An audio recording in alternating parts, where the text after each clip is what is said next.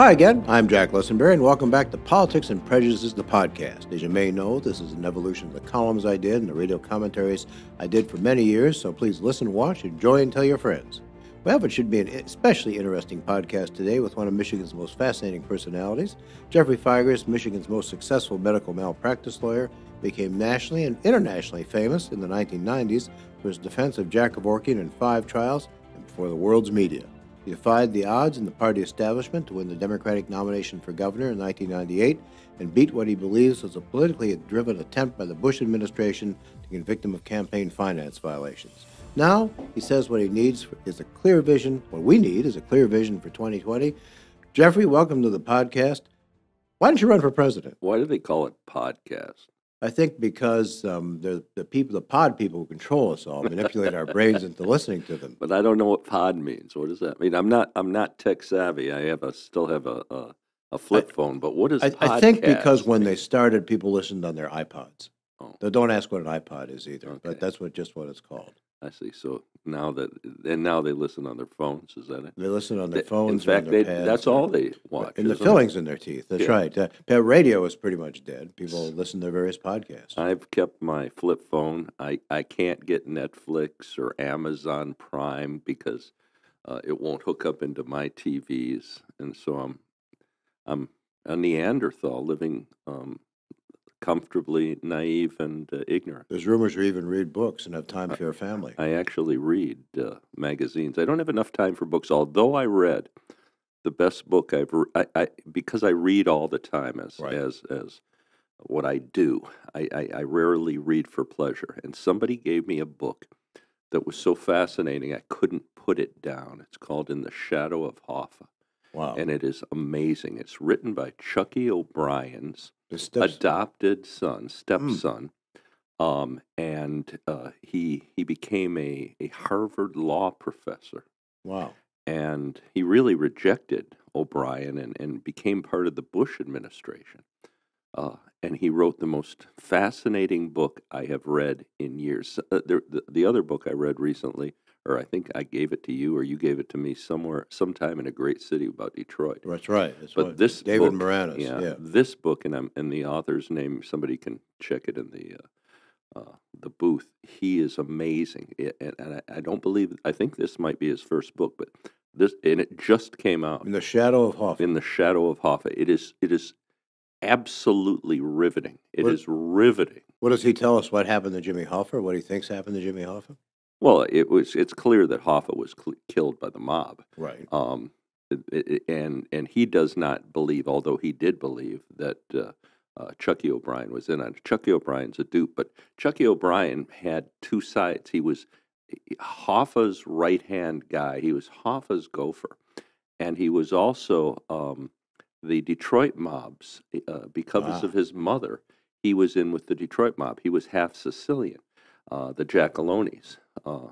Uncle Tony, he called him. So he was in on both sides, and he saw it, and both sides trusted him, although he could never be a made man. And clearly, Hoffa went off the tracks when they pardoned him. Nixon pardoned him. Frank Fitzsimmons took over, and Hoffa could not fathom that they were going to keep him out. And he kept telling everybody he was going to blow the whistle.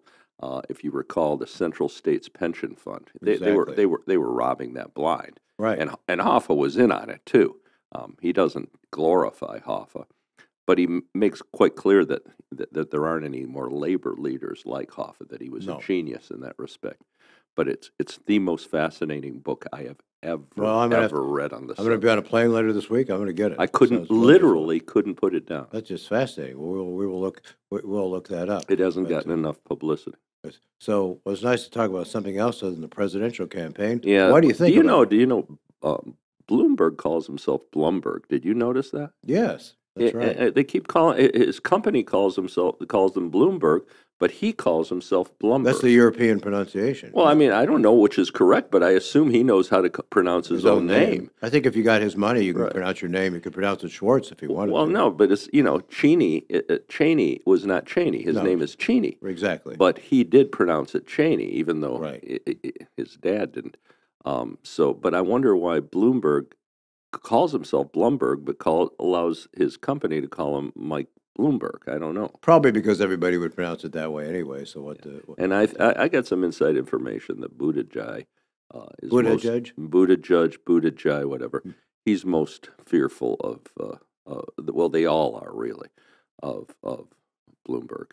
Um, I would be if it's Bloom. I think it's Bloomberg or Biden. I don't care what Michael Moore says. I don't think Bernie's going to get nominated. I just don't. I mean, I think anybody can beat him, though.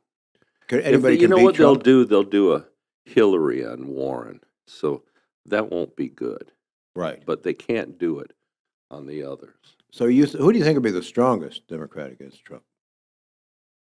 I don't know. I think Biden isn't that bad. I don't think Bloomberg's that bad. Uh, Buttigieg would be good. When you finally get to make the choice, Right. and you finally can compare and contrast whoever the Democrats put up. What I don't understand is that, notwithstanding the most obviously corrupt presidential regime in the history of the United States, the man who said he was going to drain the swamp has more criminals who have left his cabinet and his administration than any other president. And he's clearly, if you read this last book, a truly stable Truly genius. stable genius. That's Yeah. right. He is a nutcase. How anyone can continue to adhere to him, and it's always the simplest explanation. They keep looking for some kind of economic explanation, and the only explanation I can come up with is racism, because it's never that complicated. Nothing is that complicated. N- n- to allow anyone to suspend disbelief in reality and continue to say or go into a voting booth and vote for that man, notwithstanding the economy, which I'm sure he has nothing to do with, since he claimed that he cured cancer recently. right. He claims success, and even though he's cut more funds for in the environment, in terms of scientific research, Right. he's done more harm to anything good that you could possibly imagine. And the fact that the economy continues to hum along, which he claims responsibility for, although it's clearly an upward trajectory from Obama, Right. clearly. And I'm not saying that he has nothing to do with it anymore, but the economy and then racism, that's it. But racism is at the heart of it. It has to be. What else would there be? He's an ignorant man. He's a crooked guy. He's a liar. He wouldn't instill inspiration in anyone. Well, What else could it be other than his overt racism and xenophobia? Well, that explains his appeal to Billy Bob and the double wides. But why do all these Republicans, who are highly educated, who should know better, people like Mitch McConnell, why are they backing him like robots? First of all, you have to understand who actually gets into politics, which are the weakest scumbags on the face of the earth, because they really basically don't want to do anything else. And Frank Kelly called politics showbiz for ugly people. it really is. I mean, these are people who you really even wouldn't want to elect to your class president. And so, if you understand that basically they're in the best job they ever have or will have, unless they can skim something off after they leave, and they arrange for that regularly, they are afraid, and this sounds like an easy explanation, but it's the fact of the matter. They're afraid of being primaried. Right. In the Republican primary, because in both the Republican and the Democratic primary, the extremes of both parties vote. And in the Republican Party, the far right extreme vote, none of the middle votes. So if you do anything to offend these crazy lunatics on the right-wing fringe, you are very likely, because these people really vote with a vengeance in the Republican primary. They'll find someone crazier than They you. will find somebody crazier than Mitch McConnell, and that's why they keep their mouth shut. But that inevitably then means that they're cowards, and that they believe then they're self-protective. So you put them in a foxhole, and the enemy is fighting, and you couldn't depend upon them to defend you, and you can't depend upon them to defend our country. Right. They're inherently cowards, and they should be drummed out as cowards and traitors, which is what they are. Is the country going to be able to recover from this once No, Trump is defeated? we're a substantially different country than I thought we were. This is it won't resemble the same place. How could it? How could it? You'd have to root out these people. I mean, these people are in there. There's at least what 51 or 52 Republican senators 53. who won't open their mouths. Right. How do you root them out? I Right. mean, that's ridiculous. It's absolutely. Well, if they get defeated, they will be out in droves, and you're going to see. This is all about, by the way. It's not about impeachment. This is all about the effect on the certain number of senators who are up for reelection who may Right. be subjected to a defeat, not from the Republican primary, but in the main election because of what they're doing.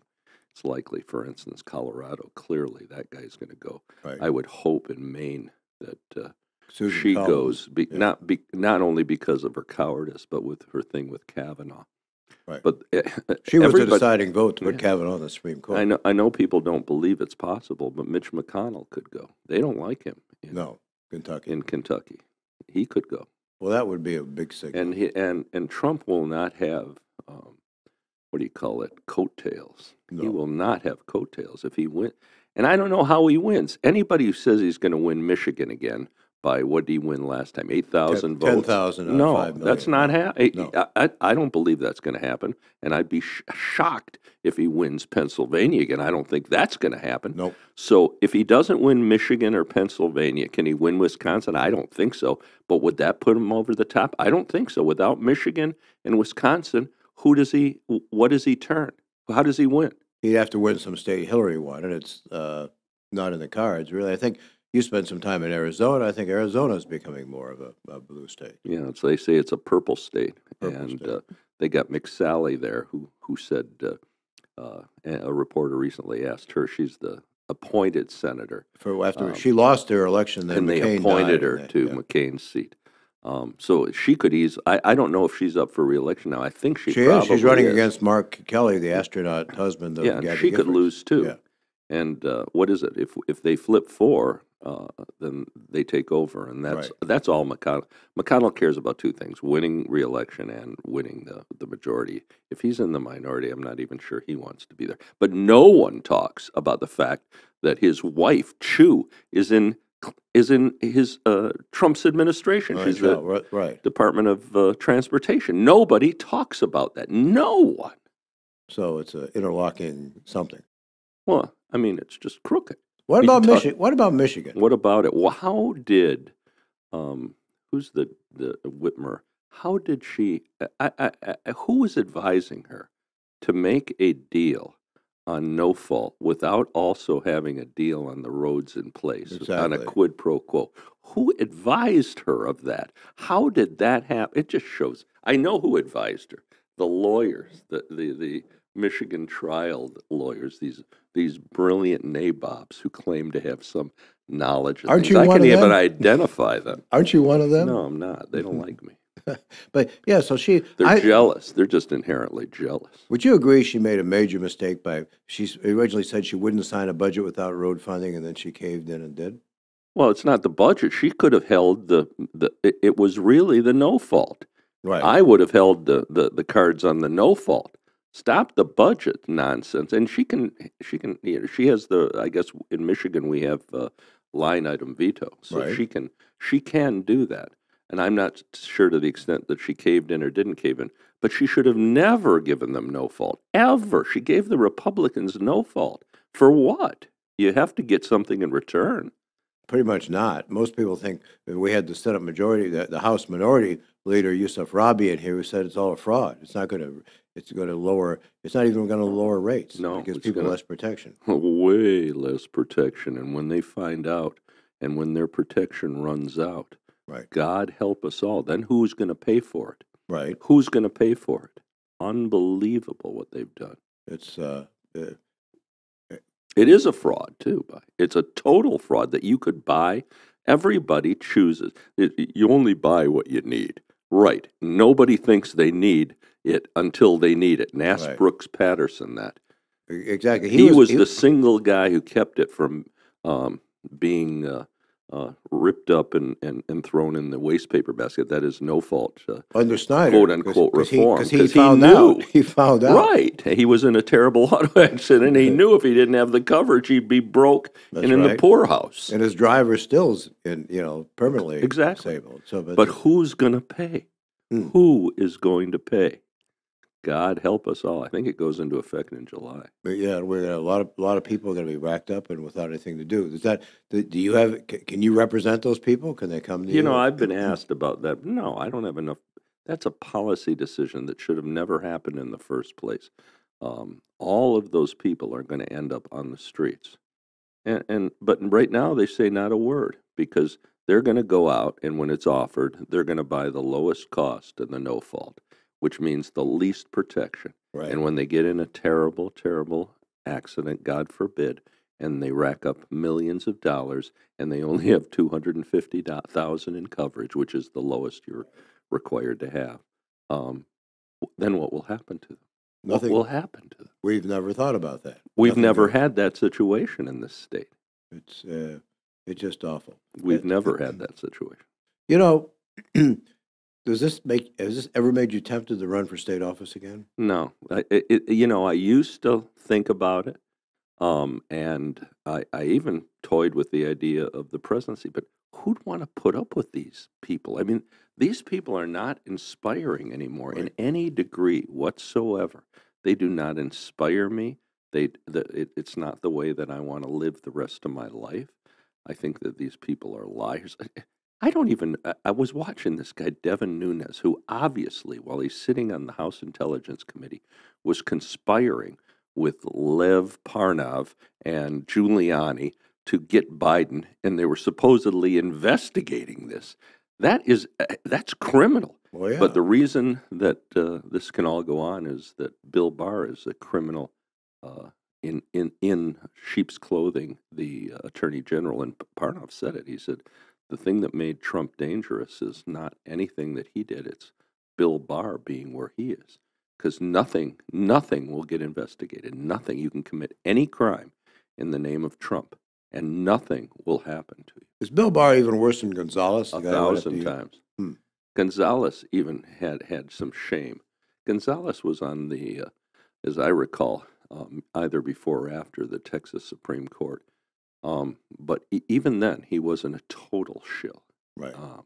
Barr is a totally, not just a shill. He's assisting them, but in a terrible way. You can't. Nunes for sure must have committed some crime, and he gets caught. Right. He says, and who believes? He said, "Oh well, some random caller to my cell phone." How did Lev Parnov get his cell phone number? It's just a lie, and people look at him on Fox television and think he's telling the truth. I looked at him and I said, "Jesus, this guy's lying through his teeth." What about the one place we've always been extremely popular is the city of Detroit. They voted overwhelmingly. That's the one that you see. You said state office. Yeah, I could conceivably become the mayor of the city of Detroit. That would be conceivable to me. That seems to me that I could get something done. It's fathomable in terms of the work that needs to be done, where it needs to be done, what needs to be done. The idea of running this state in this country is a joke. I mean, who's running it really? How do you think Duggan's doing? Duggan has always been what I called to be a functionary. He gets things done in the sense that I think the city is cleaner. I think he's cut the grass. Right. He's trying to plow the streets and pick up the garbage. Tore down a lot of vacant. Right. I think that he's got his own problems that go way back from McNamara, and he's not. It's funny that we have a guy who's really a Republican as the mayor of the city of Detroit. He's really a Republican from Livonia. But he couldn't get elected as a Republican. No. He just called himself that. People don't talk about the fact that he was the campaign manager for, what was his name? Mike Cox, who ran for the Republican governorship. He was right. Duggan was his campaign and he was just a few state years attorney ago. general before that. That's right.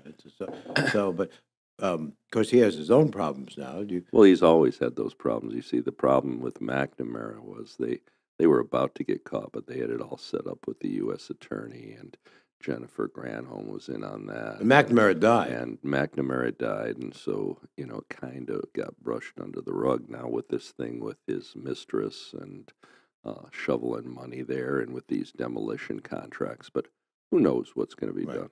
Right. But you would think about at some point running for mayor of Detroit. Yeah.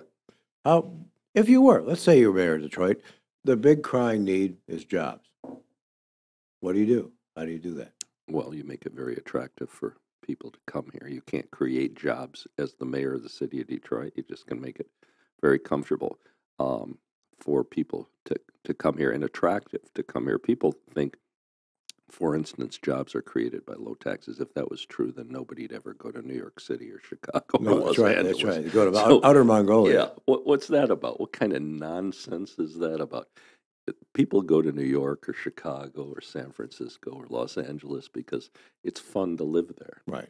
Not because there's low taxes. They have things like city services. Exactly. And that's in Michigan, it's always been, oh, well, we have to have more parking lots and we have to have more freeways and we have to have lower taxes. Utter and complete nonsense. That's what sounds like Bolsheviks would say, and make it as unattractive to live in a place as possible. You make it as attractive to live in. For instance, I remember years ago toying with the idea, and I said I'd legalize marijuana, which has been done now. Right.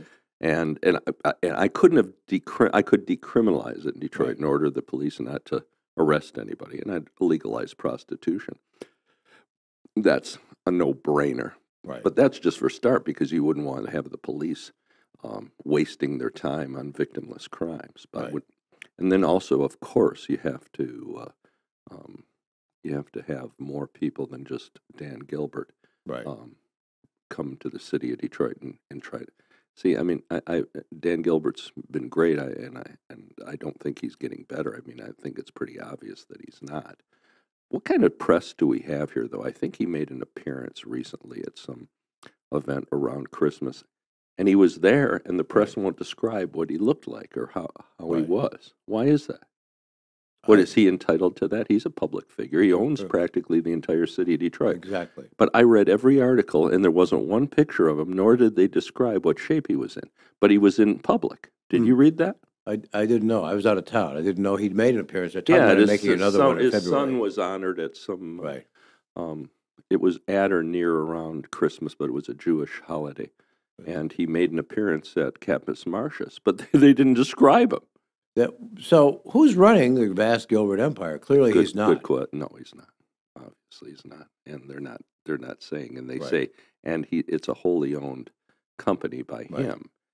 So, I mean, technically him and his wife run it, and they have these employees, but these employees are not going to take a risk with billions of dollars, which would threaten their job. None of them will. This is not a typical situation where you've got a company with a board of directors, and the board of directors can appoint new CEOs and make decisions. This is a wholly owned, closely held company by Dan Gilbert, and I don't know, under these circumstances where the guy behind it, the guy who I think probably made all the important decisions, is gone, effectively gone. Not and it's not simply the reason you don't see him isn't because he's got physical disabilities. A lot of people have physical disabilities. When you have a stroke, that's in your brain, okay? Right. And you don't come out of that unscathed. Yeah, FDR did fine in a wheelchair, but if your brain is right. He didn't have a stroke. He did when he died, but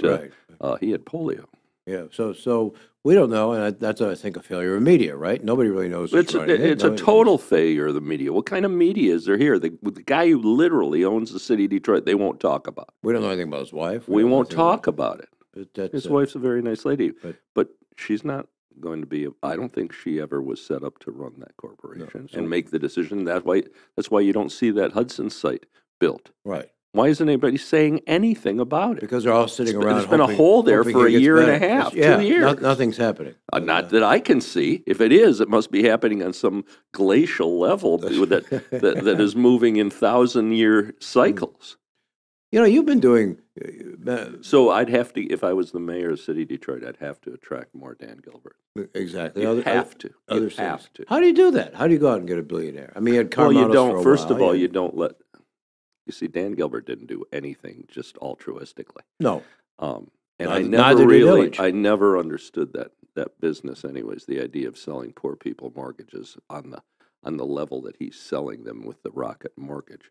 I don't understand the sustainability of that. Notwithstanding that, all those young kids you see in Detroit are walking around and they're employees of his, which isn't bad. But you've got to have, you've got to make it more attractive, and you've got to prevent him. What he did is they sold him basically downtown Detroit in return. Right. He didn't do this altruistically, like I said. He didn't do this for nothing. He bought these things at literally rock bottom prices. The idea was to flip them. Right. Which is, I mean, not a bad idea, except if you've cornered the market on 100 or 200 properties, which is what he has. Exactly. And now he's sitting on them, and that assumes that the market's going to be there. That assumes that people are going to come in and buy it. Right. If they don't, he goes bankrupt, because the only way he sustains all of the purchases of property that he made in the city of Detroit is he's got to have a cash cow like none you've ever seen, which I understand he does with Rocket Mortgage. But if that petered out, the whole thing would collapse. Right. And that's potentially what's going to happen to the city of Detroit. And you know where you see it right now? All these closures of restaurants. Right. We were on a cycle, and we were clearly on an upward cycle. And everything, and in the face of an economy that's done fairly well, right, we're going in the other direction. All of these restaurants are closing. So the restaurants are the canary in the coal mine. In Detroit. Yeah. In Detroit. To see what's happening in the city of Detroit, that's exactly right. We're not on the upward spiral, and it's in part connected with Gilbert's health and Gilbert's vitality and the fact that nobody else has come in. So we're just waiting. Everyone seems to be sitting around just hoping Gilbert will emerge his old self. It's not going to happen. That's not going to happen. And it's just typical of the city of Detroit and the state of Michigan. We have a dearth of leadership. Tell me the last great leader that came out of this, inspirational leader that came out of this state, ever. I mean, I realize that they're not coming around very much anywhere, any place, anytime. Look at the presidential races. They're not inspirational leaders at all. We're just looking for somebody to take, a clown out, an orange clown. Who do you think the last inspirational leader was in Michigan? Henry Ford? In Michigan? Yeah. Well, the Deuce, you mean the second, not the first. The first, I don't know. I think part of the problem in Michigan is we've never really had that.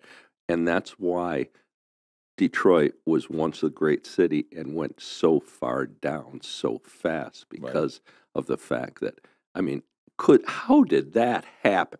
How in God's name did anybody allow that to happen? And then we've had, 20 or 30 years of leadership, quote unquote, in the state of Michigan, where they've tried to drain all economic and political power from Eastern Michigan and put it over in Grand Rapids. Isn't that insane too?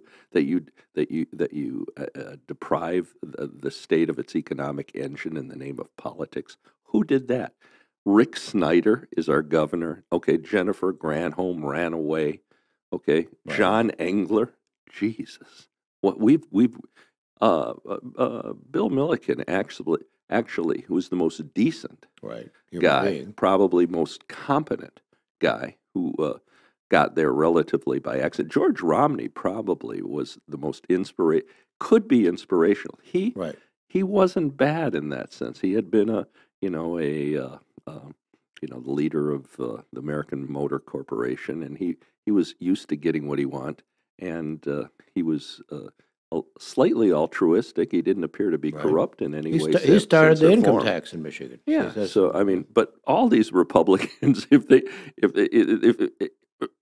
what's his name?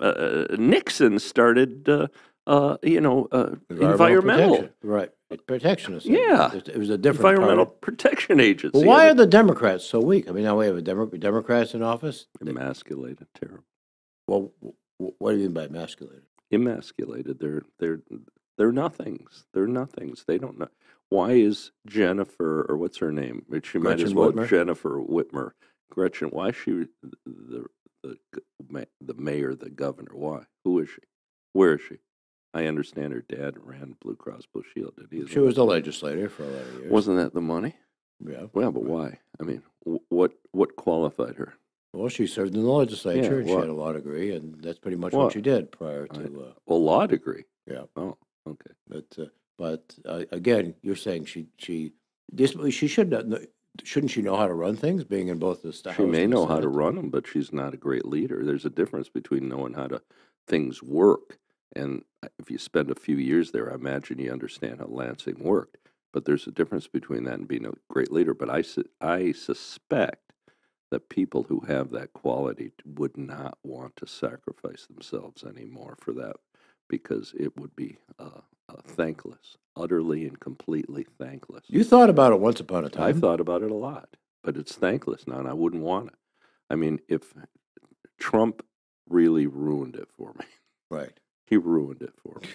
Well, you've had this amazing career, malpractice attorney. You helped. I'm not a malpractice attorney. I happen to handle malpractice but cases. I handle all injury cases all over the United States. I mean, to cubbyhole me as a malpractice attorney, I don't think that's correct, because that's about less than half of what I do. But you've been involved in politics. You were at the forefront of a huge national issue with Jack Kevorkian 30 years ago. Yeah, we created that, and we're responsible for hospice.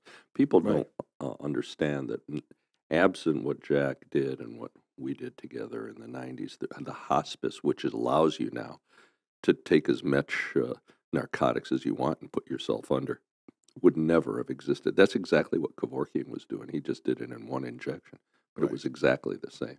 So he really created the hospice movement. He did it, exactly, single-handedly. And how will history remember him? Good, very good. A lot better than the people who imprisoned him. They will be remembered. He used to use the word benighted. I never knew what it meant, but it means like from the Stone Age, really. And he said, these people are benighted, and they are. What are you going to, you've done all this. You must have other things you want to do yet. Well, I got a hotel in the Caribbean. That kind of gives me some satisfaction that I built it from the ground up. And well, you are the economy of the island of Anguilla. No, I'm not, but I'm contributing a great amount of money to it, and I like my family, and I like the trajectory. I really like, I mean, most people don't like what I do in terms of practicing law. Most people who become lawyers don't like being lawyers. They don't like the conflict. They don't like the amount of time you have to put in. They don't like the amount of work that you have to do with relatively little remuneration, notwithstanding what some people think. And I really like being a trial lawyer. I mean, I think maybe I was born to do this, and I don't want to say that there's nothing else I could do, but there is very little else that I want to do. You like being the man in the arena. I like doing what I do. I like having my own law firm. I like having my own cases. I like being able to pick the cases. I like the fact that people come to me and I get to choose which cases I think are right, which cases are righteous, and I get to try to do justice. And the last avenue that we have to ultimate freedom, democracy, justice is the jury trial, which they've been trying to take away for a long time. Interestingly enough, though, I think because Trump is such a sociopath, he hasn't latched on to that part of the Republican agenda, which was the true Republican agenda. Well, the nefarious agenda was to make this an oligarchy so that the moneyed class controls everything, and you do away with jury trials and have judges, appointed by the governor or the president decide everything, and to do away with that. I think Trump is such a sociopath. He kind of likes the idea of that because he was so litigious. They've kind of left that part of our freedom alone. Because God help us, because the Republicans have for years targeted, well, they say trial lawyers, but it's not about trial lawyers, it's about juries. They don't want people to decide issues. They want themselves they want to be able to fix the deck. And I like that. So why would I want to do anything? And I'm saying any time that I thought about it, I'd have to give up the thing I like the best. It's like, I know people give up some food for Lent, but I don't want to give up my whole career for Lent. A lot Maybe longer, a few lot weeks. longer than that. Any final words of wisdom as we enter this Final. election? I hope I'm not. That we run final out of for this time, podcast only. This podcast. Yes. Final words as we face another election year. Final words? Yeah, you said what? You came up with the slogan. Well, clear vision for America. 2020, a clear vision for America, which I copyrighted too. And I noticed some people have wanted to take that away. If I had my druthers, what I'd like to do is, in the old days, they used to have a favorite son. Right. And I'd like to be a spoiler and run for president just here in Michigan and then control it, because I think what's going to end up, honestly, what I'm looking at, is that we may not have a nominee going into the convention, which will be very interesting. That's right. Very interesting. First time in 68 years. And if that happens, then, Katie barred the door. Then That's right. Somebody who you may not even suspect could end up being after the first candidate. ballot. They can pick anybody. You pick Al Gore. They pick you. They can do whatever they want. But that was one thing that I was toying with. But, right. That's a distinct possibility, because I don't see how coming out of Iowa, coming out of New Hampshire, coming out of South Carolina, that there's going to be I think that's going to be Sanders, Buttigieg, or Warren coming out of the two states, and then South Carolina I think is clearly going to be Biden, and then Bloomberg is he's going to own Super Tuesday, and he could. So if they come out of there like that, wow, that'll be pretty interesting. So no one will have a majority going into the convention in July. Yeah, and also, here's one other thing. One other observation. The news, all I watch is MSNBC. I watch CNN, and I sometimes turn on Fox to make sure they're not soliciting guns. Right. To do another revolution, just to keep them honest. Because I used to watch, like religious guys too, like Jim Baker, to make sure they weren't asking for guns, because they would have if they could. Of course. They were just trying to rob your money, Right. And I look at Fox sort of as the progeny of these criminal evangelists, but they cover the political arena like it's a sporting event. That's right. It's so ridiculous. It's like the Super Bowl. It's a sporting event. Who's winning? It doesn't even work like that, but they can't stop themselves because it's all about ratings. I saw that Rachel Maddow trounced Fox on this Lev Parnov interview. They're so happy about that. I'm happy about it too, but I think overall Fox has overwhelmingly greater numbers than MSNBC, because every bar you go into is Fox on it. Exactly. It doesn't have MSNBC. The only difference is when there's real news, like a major disaster, then people watch CNN. Because they cover news. Yeah. The others don't. So it looks like, when I watch Fox, it looks like pop news. It looks like some kind of art. If they could have cartoons on it, they just as soon have cartoons. So leave us with a projection. Who will be the next president? Who will be the next president? A year from today, who's going to be in office? I don't know. If you're a betting man, then go with the money. Go with the money. Bloomberg. So if you're a betting man, not that I support him more than I support Biden or somebody else, but if you're a betting man, and Trump, woman, right? And Trump's going to lose. Trump, no. Well, I hope. Right. The only hope he has is the economy, and racism and economy will trump everything. Well, I use those words advisedly. He's ruined the word for everything the English language. Else. I know. Well, we'll keep our fingers crossed. What was crossed. his real name, too, by the way? It used to be... what was his grandfather's name? Who was kicked out of Germany? Something like Trump or something like that. Yeah. But his grandfather was... Everyone should read the book, The Making of Donald Trump. Who made him?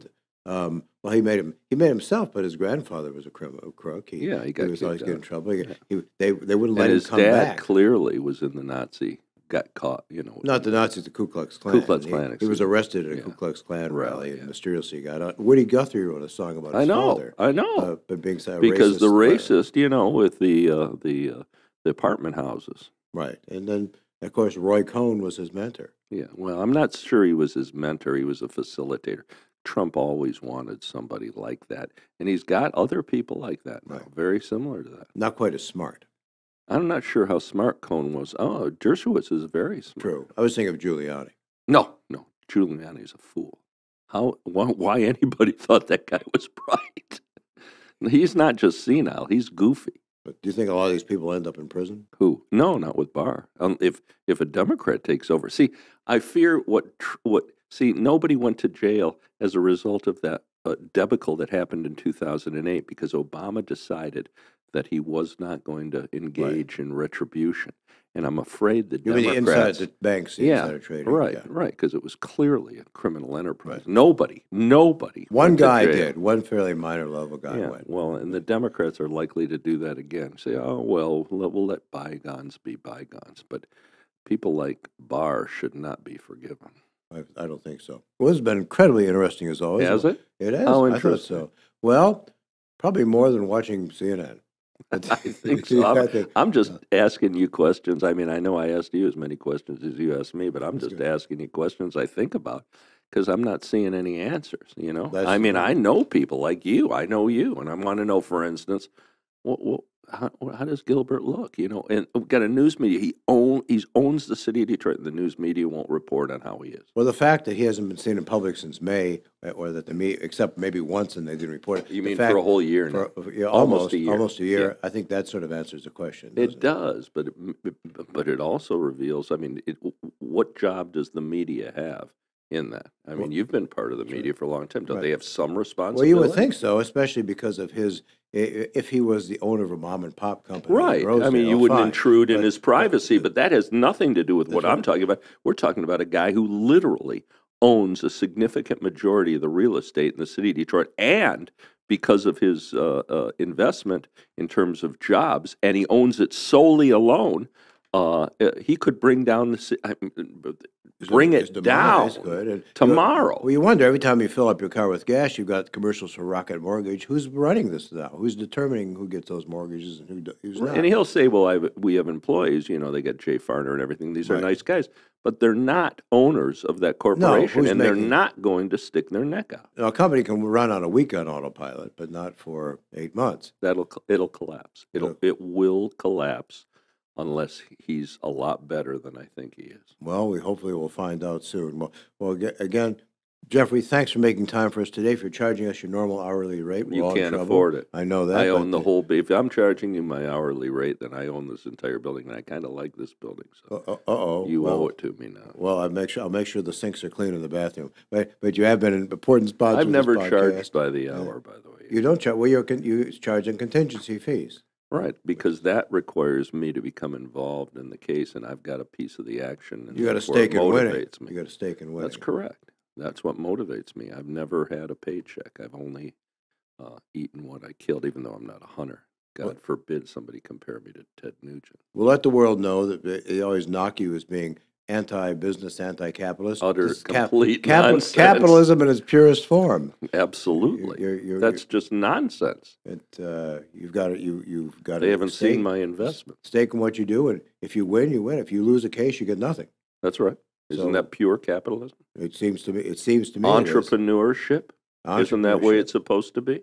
I would think so. You know, I think that one of the best tributes to you I ever heard was years ago in the old Golden Mushroom Restaurant. That guy, which I own, by the way. Well, you own you bought their grill in the basement. Right. I own the bar. I tried to get there a couple of drinks the other day, but they threw me out.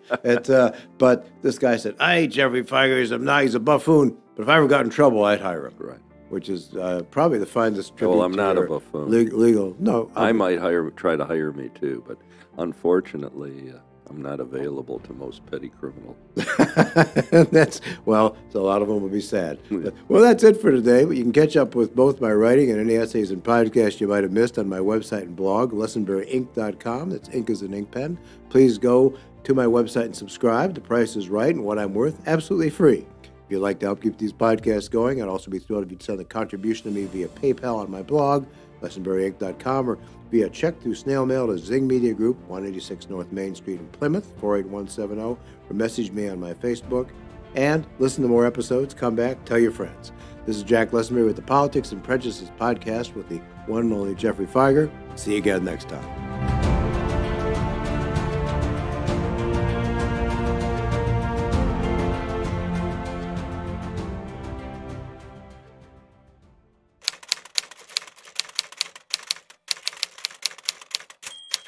I first met Geoffrey Fieger at a routine press conference after one of Jack Kevorkian's early assisted suicides when I went to cover it for the New York Times. I quickly saw that what was going on was as much about Fieger as it was about Kevorkian. Yes, the ability of medicine to keep people breathing long after they'd lost any quality of life, it was and is a major problem, and people's right to determine when they'd had enough is an important issue that we still need to talk and think about. Kevorkian intended to make us face this and had the courage to do what it took to get our attention. But Geoffrey Fieger made it possible for him to do so. Had it not been for Fieger, Kevorkian would have been thrown in prison after his first suicide 30 years ago, when he helped a woman die who was in the early stages of Alzheimer's disease. Fieger pointed out that Michigan then actually didn't have a law against assisting in a suicide, and the charges were dropped. More suicides followed, and so did a series of sensational trials. What much of the public missed was the sheer, many-layered brilliance of Fieger as an attorney in those trials. For strategic reasons, he succeeded in making himself appear the buffoon, while his client came across as a kindly, intellectual Dr. Marcus Welby. As someone who had access behind the scenes, I can tell you the truth was pretty much the opposite. Kevorkian also extensively videotaped each patient, and those tapes made it clear that these were often highly intelligent people whose wish to end their suffering was sadly rational. They're also an indictment of an often too callous medical profession and doctors who were all too often not interested or not willing to help them manage pain. After juries refused to convict Kevorkian in 5 straight trials, doctor-assisted suicide, at least as practiced by Jack Kevorkian, became de facto legal in metropolitan Detroit. At that point, however, Kevorkian fell into the self-destructive pattern he'd shown all his life. He fired Fieger, flamboyantly performed euthanasia, taunted prosecutors, and decided to defend himself in court. That destroyed his movement, got him 8 years in prison. Geoffrey Fieger's career, on the other hand, flourished. Yes, he got beaten in the landslide when he ran for governor. When it came to electoral politics, he was naive. But if you go back and read his speeches or his positions on the issues in that campaign, I think you'd be surprised as to how much on the money he was about our problems, most of which are as bad or worse than ever. While he's an absolutely brilliant attorney, I'm not sure he'd ever be as effective in the gray and frustrating world of politics and government. But I'm glad he's there to goad the politicians from time to time. I've watched too many candidate debates in my life, but I can tell you this, I'd pay to see one between Donald Trump and Geoffrey Fieger. I'm Jack Lessenberry. Look forward to seeing you again soon.